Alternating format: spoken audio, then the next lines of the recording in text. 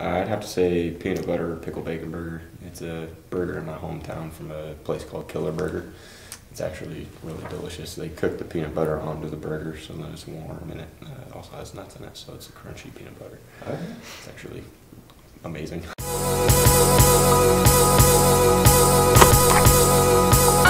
Interested in learning more about our national champions? Well, be sure to stick around for the rest of the episode as we interview the national champion distance medley relay team of Thomas Morrell III, Devin Lewis-Allen, and Dustin Zimmerly.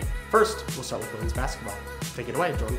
Thanks, Ian. The EOU women's basketball team finished their historic season last Friday in the NAIA National Tournament, losing to Northwestern.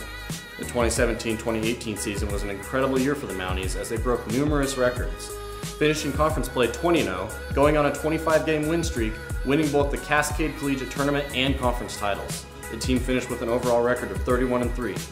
Thank you, senior Stormy Van Bell, Jessica Sexton, Reese Bauer, Mariah Swanson, and Peyton Parrish for completing an incredible season and careers for the Blue and Gold. Back to you, Ian. Softball crushed the competition this week with a 4-game sweep of Northwest Christian in Pendleton.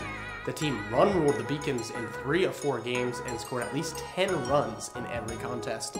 Chelsea Spanier was named the CCC's Player of the Week with an incredible 9-for-11 weekend with 11 RBIs, 9 runs scored, 3 doubles, 2 home runs, along with 2 walk-off hits and another go-ahead hit. Track and field will start their outdoor season this weekend, traveling to Hermiston for the EOU Team Challenge on March 17th. It's not every day you get to sit down with national champions, and recently, we got the chance to ask some questions to the men's distance relay national champions of Thomas Morrell III, Devin Lewis-Allen, and Dustin Zimmerly. Check it out.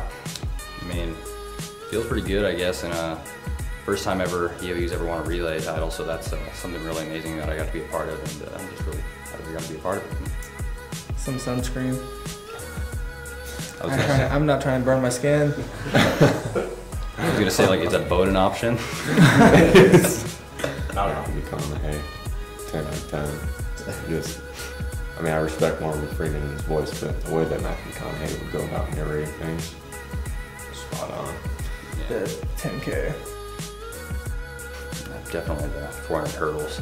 I don't think Ben would put anything, mean anything but 800 meters. So 400 hurdles. 400 meter already sucks, but adding hurdles to the race would just be awful. It's called Never Have I Ever. You each have a cue card right in front of you, and I'm going to ask you questions. You're going to tell me if you have or if you have not. There's no lying, okay? There's no silly questions, no tomfoolery, okay? We are going to be totally serious here, and starting off with question number 1.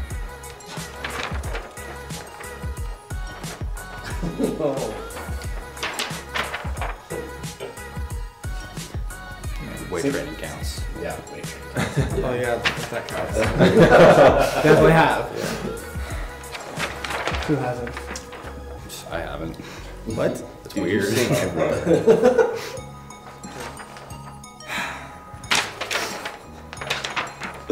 Put on my girlfriend's t-shirt one time and it ripped. Yet. I'd say yeah, but I don't think I'm ever going that distance.